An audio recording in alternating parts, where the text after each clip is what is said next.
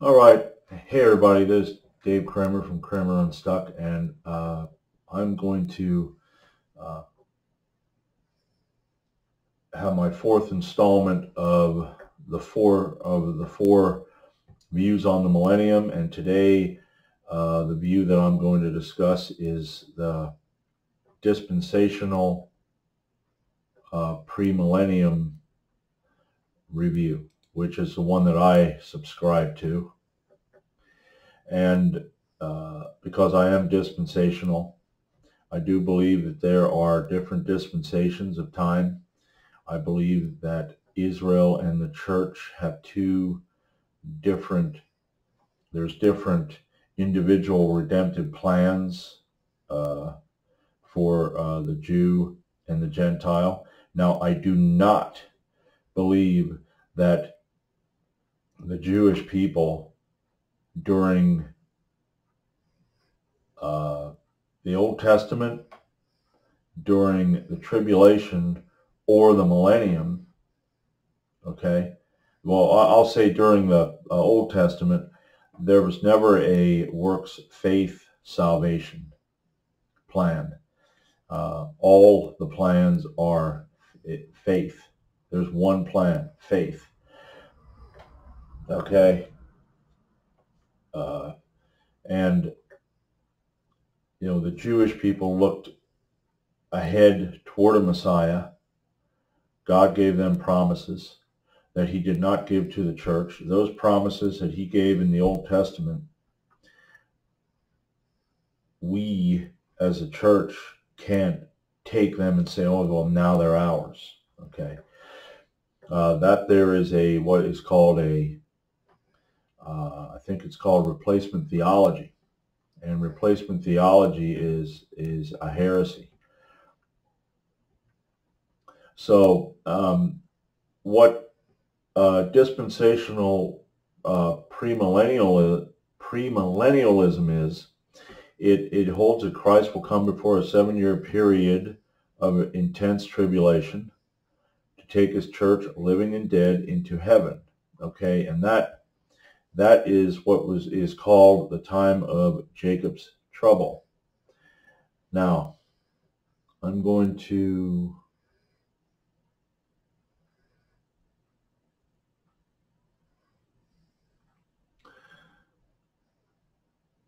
well, looks like I don't have that one. But that would be Jeremiah 30 verse 7. And I'm going to go find that one. Because Jeremiah 30 verses 7 speaks of the time of Jacob's trouble, which we call the tribulation. And I think it's best as Christians if we stick to the Bible, because that will define what it is. And I'm going to read Jeremiah 30 here. Okay, I'm going to start at verse 1. The word that came to Jeremiah from the Lord, saying, Thus speaketh the Lord God of Israel, saying, Write thee all the words that I have spoken unto thee in a book. For lo, the days come, saith the Lord, that I will bring again the captivity of my people Israel and Judah, saith the Lord, and I will cause them to return to the land that I gave to their fathers, and they shall possess it. Okay, now I'm going to stop there, and I'm going to say, people say that back in 1947, that's what happened. But the problem is they don't possess their whole land. From what I understand is the land that Israel is supposed to possess is actually, it's from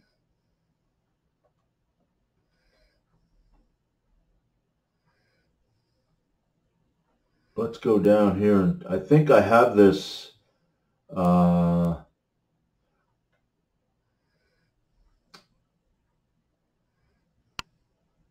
I thought that I had, okay, the biblical boundaries of the land of Israel. And I'm going to show you the biblical boundaries of the land of Israel. I'm going to get down here. Like I said before with these videos, this is a good way for me. Now, I did a Bible study this morning when I got up, but this here is an excellent way for me to also study the Bible more and study what it really has to say and learn the truth. So when I get on here sometimes, I'm going to have what I want to say, but as I go through it, other things come to mind. So like this, I'm going to show you the true boundaries of the biblical boundaries of the land of Israel, okay? Right here. This is the biblical boundaries. Now here's Alexandria, Egypt, over here. Okay, here's Kuwait. Here's Iraq. This goes up through Iraq. There's Syria. There's Damascus. There's Jordan. Okay, here's Turkey. So all of this green here is the land. Okay, now I don't know if they have the boundaries now, but this is not what they have right now. I love these maps. Okay, I'm having a great time here, everybody. But anyway, these are the boundaries. But right now what you have is probably, if I take it, go over here, this here would probably be it. Okay? They only have a portion. And what they have is not, I don't think, is even a third. It may be a third right now, but I'm going to go back here to the millennium. Okay? The millennium, let's go up here. Okay? There will be a 1,000-year tribulation. Okay? Jesus Christ will rule from the holy city, New Jerusalem, and he will rule for 1,000 years. And after the 1,000 years, Satan, who will be bound during that 1,000 years, will be loosed. And then Jesus Christ, well, God, he will gather the nations, and it says as the dust of the earth, and he will gather all of them as the sands of the sea, I guess, and he will gather them, and fire will come down from heaven immediately and destroy them. So I believe that it's a literal interpretation, and yes, in Revelation there are symbols that you need to define, but this is a literal interpretation. Augustine, back before Augustine, in the beginning, there was a replacement theology, but it didn't take hold the way it did after Augustine, who did believe in a millennial kingdom, and I think that he was called a Chiliast. That's what they called that, Chiliast. They believed that there is a true, literal, physical millennial kingdom where Jesus Christ will rule from the throne of David, and the 12 apostles will rule the 12 tribes of Israel. Okay? Because the millennial kingdom, okay, is for Israel. Okay. Now I got off there on a bit of a rabbit trail, but that's the land, okay, right here. This is the land. And they don't have that yet, like some people would like having you believe. Okay, they will return to the land that I gave to their fathers, and they shall possess it. And these are the words that the Lord spake concerning Israel and concerning Judah. For thus saith the Lord, we have heard a voice of trembling, of fear, and not of peace. Ask ye now, and see whether a man doth travail with child. Wherefore do I see every man with his hands on his loins as a woman in travail, and all faces are turned into paleness. Alas, for that day is great, so that none is like it. It is even the time of Jacob's trouble. Okay, Jacob's trouble, but he shall be saved out of it. Okay, Jacob was Israel, became Israel. Sorry. Jacob became Israel. So we need to go biblically. We need to look at things biblically and not take man's interpretation. Israel will have a time of trouble, and it will be to save a remnant. It says somewhere else in the word, which let me go back here. I think there's a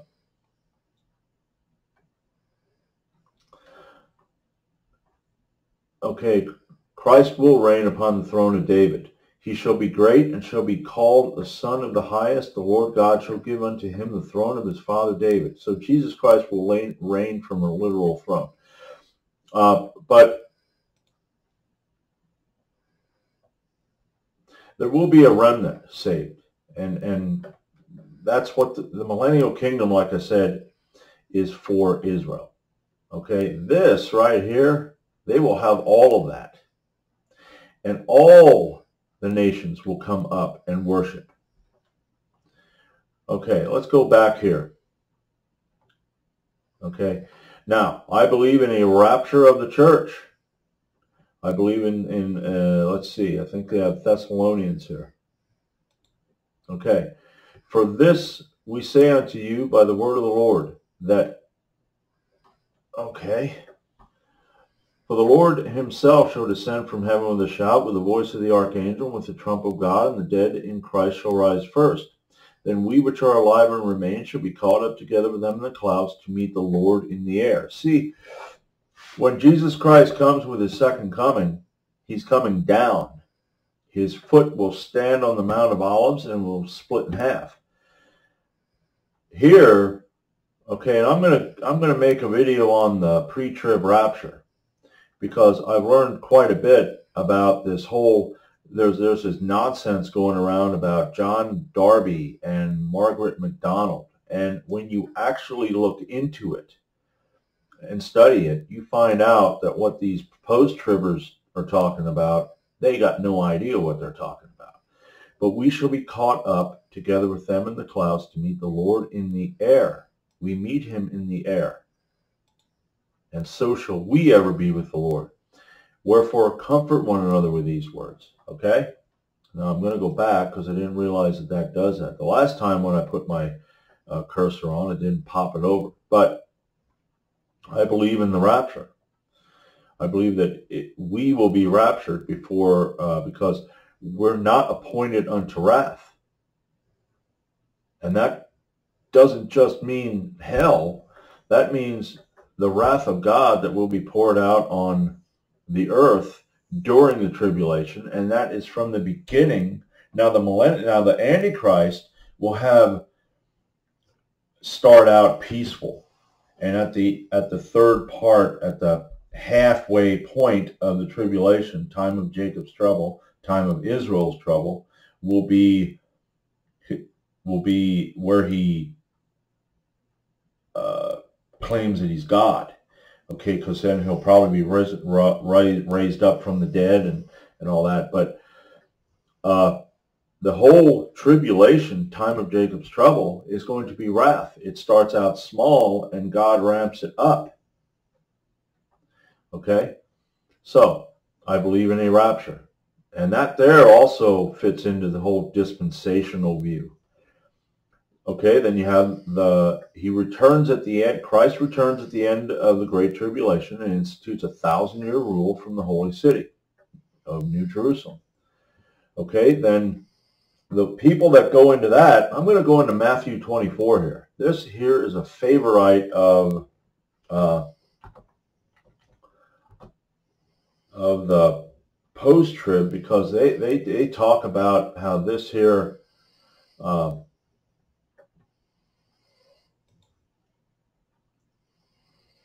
now, I'm not going to read the whole thing, but it talks about many things, such as many will come in his name and say he's Christ. Okay, and this is leading up to this. And then, okay,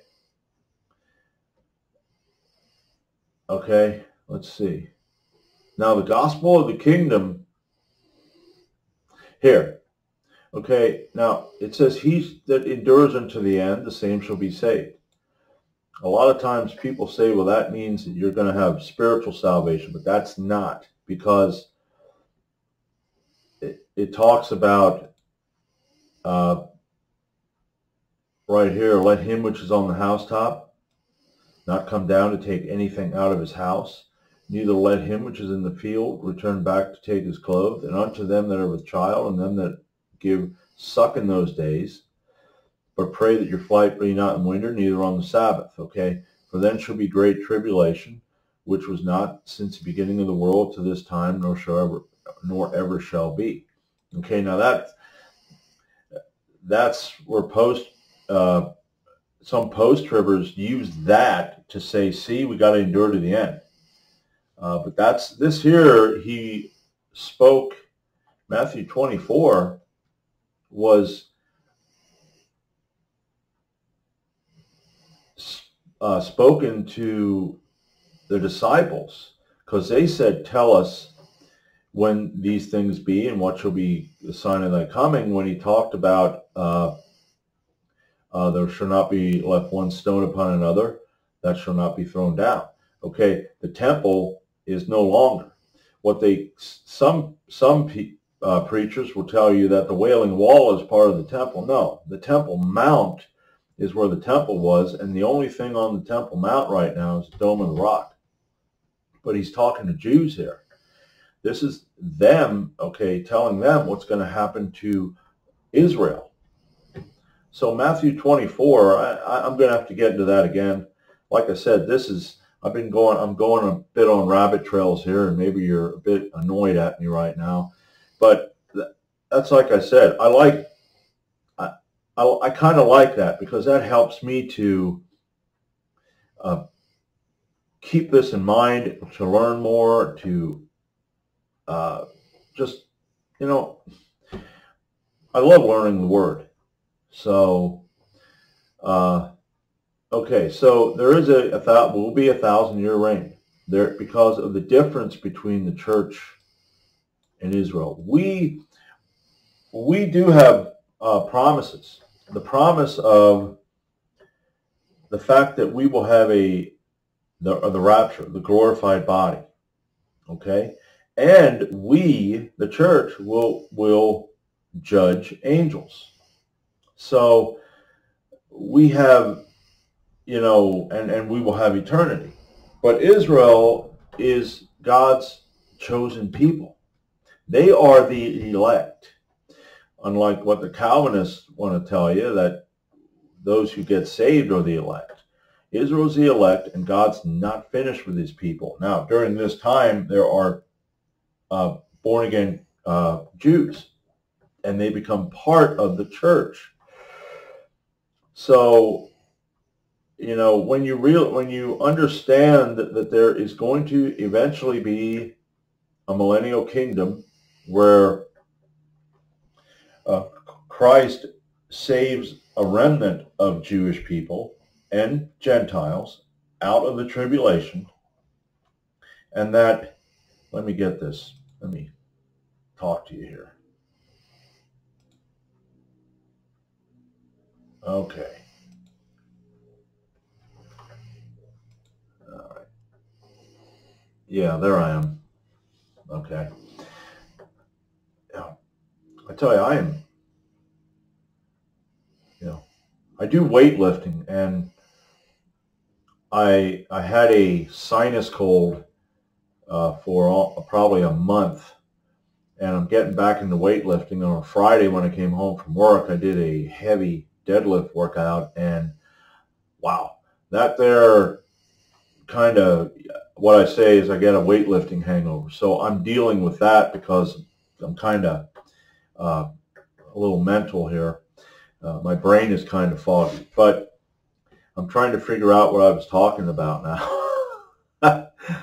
So I'm sorry about this, people. I was hesitant about going into this, but Israel, like I said, there's other passages where he talks about, your young men will see visions, your old men will dream dreams, or I think it's your young men will dream dreams and your old men will see visions. And that is talking to the Jewish people too.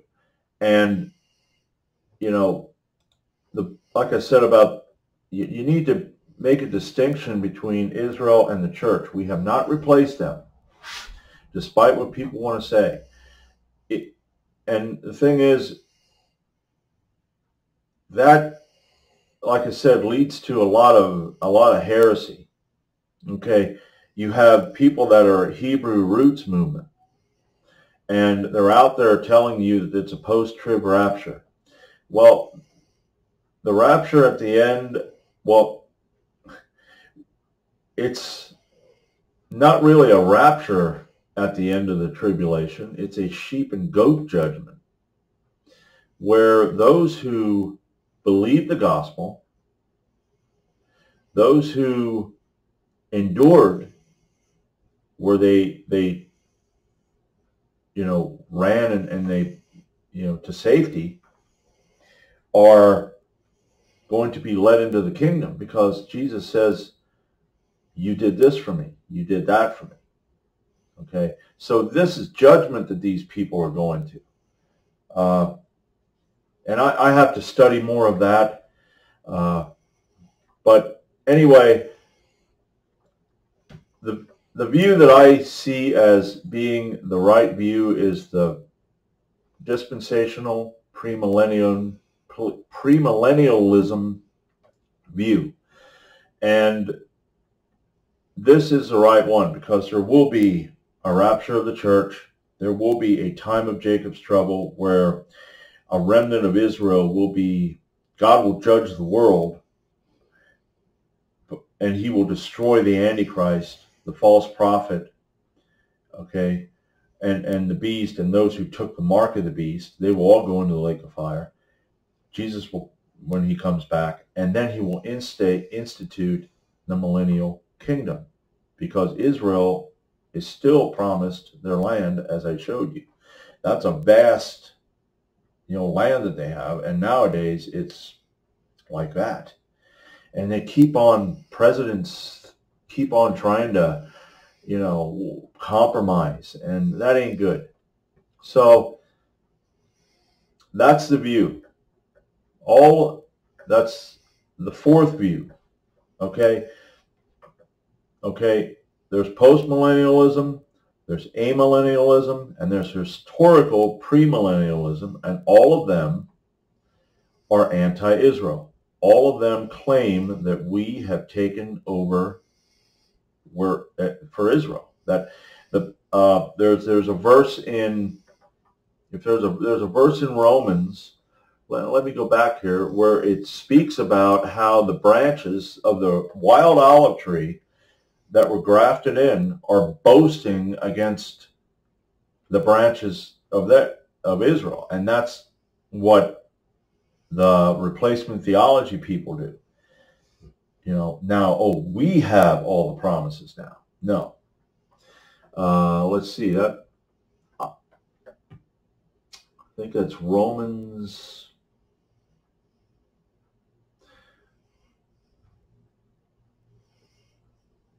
I forget what that is anymore. But anyway,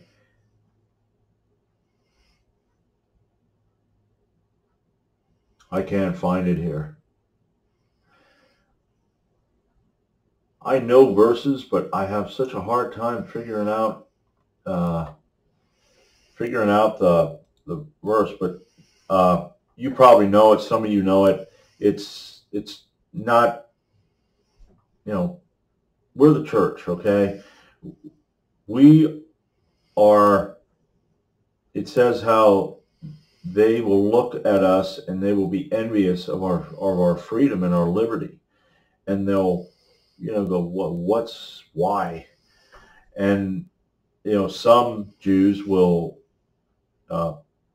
become born again and become part of the church, but the rest, like if boom, we're raptured now, the rest are going to have to follow what Jesus set down in Matthew 24 if they want to get saved and go into the millennial kingdom. So yes, there will be a rapture. There will be a time of Jacob's trouble. There will be a second coming of Jesus. Okay? Our rapture, he's in the air. We go to meet him. Second coming. Then the millennial kingdom where Jesus will reign on the throne of David. The Jews will get their land back, and the nations will come and worship. Okay? And glorify. So that's all I have. And like I said, I'm sorry about the length of time this took and for my rabbit trails, but I hope that you got something out of that. You understand a little bit. Maybe one of these days I'll get rid of these videos and I'll make something a little more, I don't know, clear. So until next time, if you want to come back next time, this is Kramer Unstuck.